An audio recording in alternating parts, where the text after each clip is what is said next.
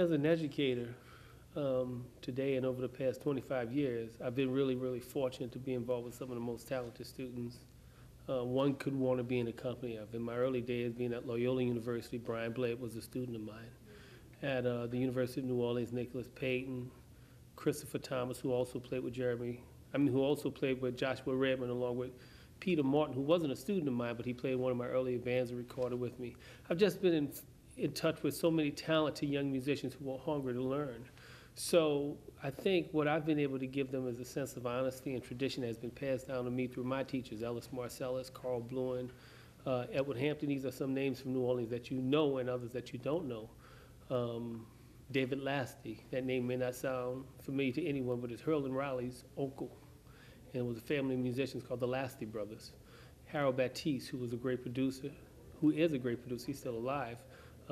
He produced Sonny and Cher as well as Dr. John.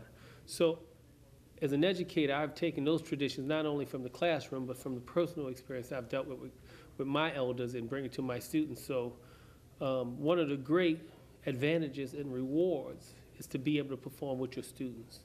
So I have tried to incorporate that over the years, and there have been so many great people coming out. I mean, obviously, being here in Detroit and a young man who's with Mack Avenue Records that I'm very, very proud of, I have to say, is Aaron Deal, because he's a former student of mine from my time at Juilliard, and we've done a lot of work together. He's recorded with me, and he's just a fantastic young musician.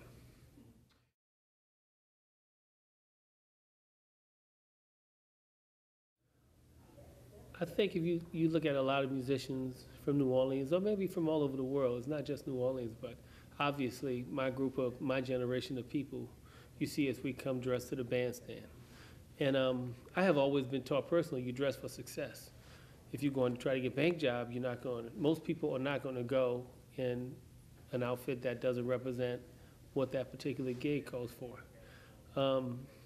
I just feel good when I'm in a suit. I think people like to see me in a suit when I come dressed for the gig. For me, it's what becomes my work clothes when I go to play and when I go to teach. I have a lot of colleagues who don't wear suits to work. I wear a suit every day to work because I think immediately it sets me apart. It sends a message to my students, or if I'm performing to my audience, that I came to work ready to play. It doesn't mean that a guy who doesn't wear a suit doesn't come ready to play. It's just, for me, is what makes me feel good about it. And I have to say Wynton actually kind of rejuvenated that for my generation of people when he was playing with Art Blakey and the Jazz Messengers.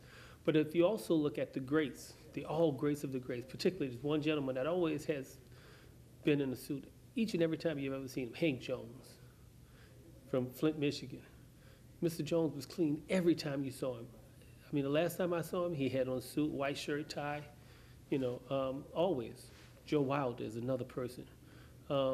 There's tons of them, but Benny Golson is always clean. John Hendricks, perfect example, always clean. And if you look at the history of all of the jazz greats, they were always at their best, very well dressed. It wasn't until the 50s and the 60s that things started to, the dress code started to take a secondary role to the music, I think. But I think prior to that, you saw musicians dress as well as came ready to play.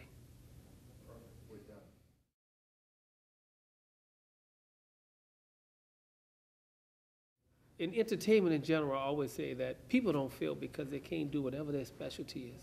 They fail because they never learn how to take care of business. Sammy Davis Jr., Red Fox, Ed McMahon, Dionne Warwick. Now, they're not failures in terms of the recognition they have in the world. Dionne Warwick had an $80 million debt with into IRS. We know that Sammy Davis was raped by the IRS by the time he died. Wesley Snipes was incarcerated. Right. I mean, all those are lack of business skills that somebody neglected to teach them along the way. There's no way you can make $30 million and think you don't have to give $10 million of it to the IRS. And if you think, if you're that lost on skills and think you're not going to pay your taxes when you make that much money, you're a fool. And you can't be a fool in business. And this is a business. All of it is a business. Yeah. Hello, I'm Victor Goines, and I rock jazz.